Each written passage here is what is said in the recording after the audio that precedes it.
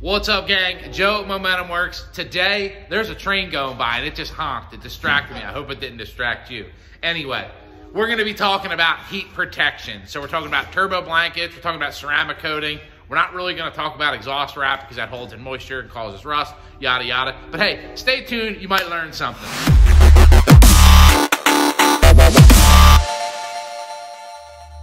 All right, gang, so we're going to jump right into it. Normally, when you're talking about performance, you want things to run cool. Usually, heat is your enemy.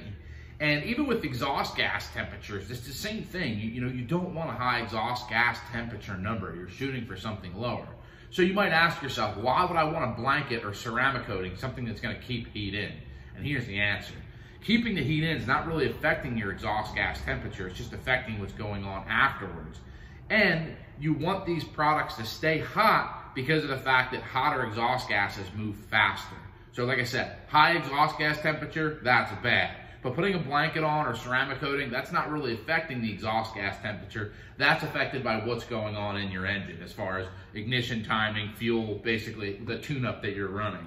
So what exactly happens? We're gonna do kind of like a basic science lesson here.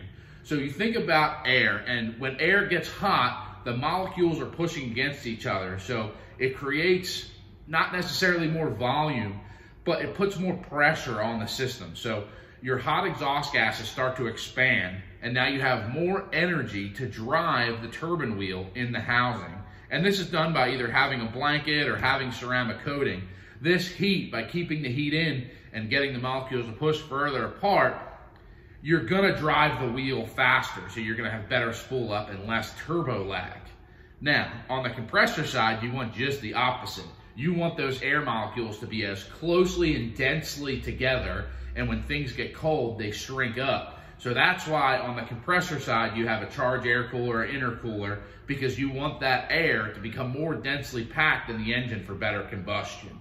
But like I said, going back to the exhaust side, you want those molecules to be as far apart so you have more air driving the wheel more quickly. All right, so now we know something. We know that hotter exhaust gases move faster. So how are we going to take advantage of what we know to get the performance and efficiency benefit? Well, we're going to have to do something to keep the heat in there. So like I said, we can either do ceramic coat or a blanket. And the two components that we have there, so basically your exhaust gases are made in the cylinder head in the combustion chamber, and then they're going to come out through your exhaust manifold and into your turbo. So you could ceramic coat your manifold, or you could ceramic coat your housing, or you could use a blanket. What I have here is a manifold from Full Tilt Performance. They do ceramic coating on their manifolds from the factory. And aside from the fact that ceramic coating looks sweet, it's got this nice chrome finish, it's going to give you that heat benefit that's going to help you with better spool up. And like I said, better spool up is going to equal more power and efficiency. All right, guys, so just to recap, hotter exhaust gases move faster, so you want to take advantage of that advantage. It sounds kind of silly, but in all reality, the cost of ceramic coating or a blanket is very minimal compared to the gains and benefit that you might get from those.